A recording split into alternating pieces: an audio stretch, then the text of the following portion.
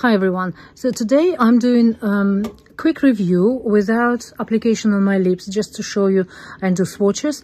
Lisa Eldridge lipstick and lip gloss. It's actually first time I purchased Lisa Eldridge product. We did go to the shop, which was temporarily at Covent Garden back in October, I think. So it was a few months ago now, 9 months ago nearly. And I think they were only there for a period of time until Christmas or so. And I tried various lipsticks. Her lipsticks are lovely quality. And the quality that I like, the formula I like, which is velvet, they haven't got any color that will suit me. There was one fuchsia color, which I really liked. It's for specific makeup. It's for very, you know, it's not for everyday. It's not my everyday lipstick. But I like the formula very much. But the colors that I like, colors that suit me, there weren't any formulas. There weren't any colors that I liked. So I was kind of a little bit, I won't say frustrated, but I wasn't too impressed with the choice, because for me, which is average European appearance, skin tone and lips and hair and what have you, there wasn't something that I found for myself. Anytime I see others wearing her products, it suits them, but I didn't find anything for skin with undertone, rose undertone, which is mine, pink undertone. And I always thought that she tailors her products just for someone like herself, brunette with brown eyes, though her skin is also pale. But anyway, to cut the story short, I did look at the formula, and I wished there was velvet formula, but in more turned down colors, like paler colors lipstick. So I didn't buy anything at the time, but I liked the velvet formula. And then I was told by a friend of mine, Miss Frankie Cat, that there were new lipsticks and there were some of my colors. I know she ordered many more, I think 4 or 5 lipsticks at once, and it was blind purchase. I did like the rose shell, which I purchased, this one, and there wasn't anything else that I felt would really suit me. So the formula here is not velvet, unfortunately, not the one that I was really looking forward to. This is one luxuriously lucent lip color, which is basically, it's like satin, not satin, it's nice formula, don't get me wrong, it's really nice formula. What I do find a little bit undone is the packaging. So packaging, and this one is lip gloss.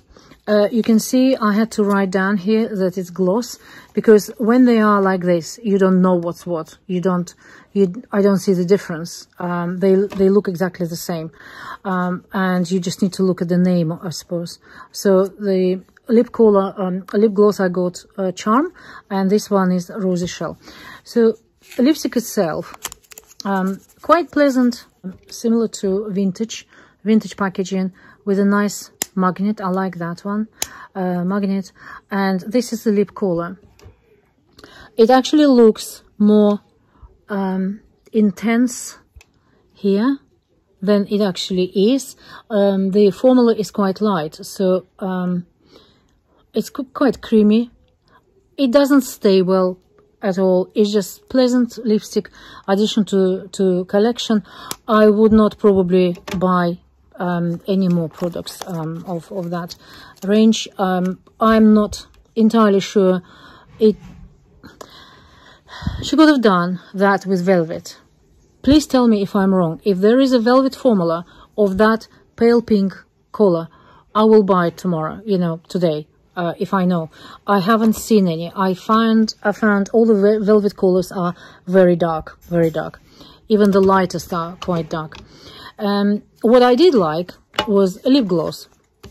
To be a luxury brand, you need something more. you need something more. I know the price is average. Price is similar to, maybe comparable to Charlotte Tilbury, but even Charlotte Tilbury, you know, her lipsticks are interesting sort of packaging. And there is some, I know there is a signature. I like that signature, L, almost like mine, my L in the signature as well.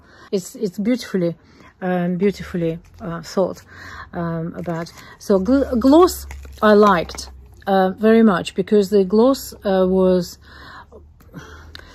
nice formula, moisturizing formula. It's not sticky at all. It goes well on this lipstick. It's very beautifully moisturizing.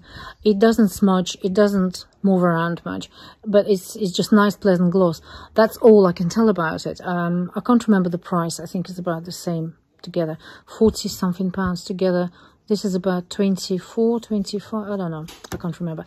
But anyway, the formula is very, very pleasant. I'm not sure how to, there should be something change around. It's, for example, lipstick would be gold or something, and this would be different. It should be something different, because they shouldn't be exactly the same packaging. I don't know, maybe I'm wrong, but that's my you know, my comment as a consumer comment. I like the quality. Lipstick is very well it's moisturizing. It sits well. It's nothing, but you won't look at me or look at the person with this lipstick on and say, oh wow, what a beautiful lipstick. It's just a lipstick, that's all. Color, I guess it's a color that matters. And for me, formula, I would love to have velvet. Velvet formula is beautiful. It's not like ordinary matte formula. It's very moisturizing as well. It's incredible formula. I just wish there were more colors in that range. So that's all I wanted to say. I had to write down here that it's a gloss, because when they here together, I was waiting to do review. Now probably get rid of the packaging. It's much prettier without it. It's nice. It's, you know, there is a little signature here as well. Her signature. Very pleasant. Nice formulas. I just wish Lisa did more velvet formula lipsticks for blondes.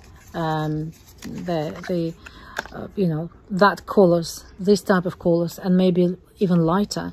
But in velvet formula. Gloss is pleasant. It stays on. It does.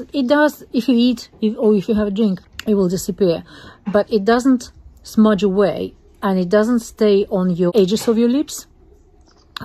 It just almost sinks in with time. It's nicely disappearing with time from your lips. So it's nothing. Nothing really too special, but it's quite pleasant purchase. Goes well together, but it's nothing too special. That's all I can say. Here we go. Look forward to more lipsticks, and if I find a velvet formula, this sort of range, color range, lighter ranges, I would buy. So far, I haven't seen any. That's it from me for today. I see you very soon again. Bye.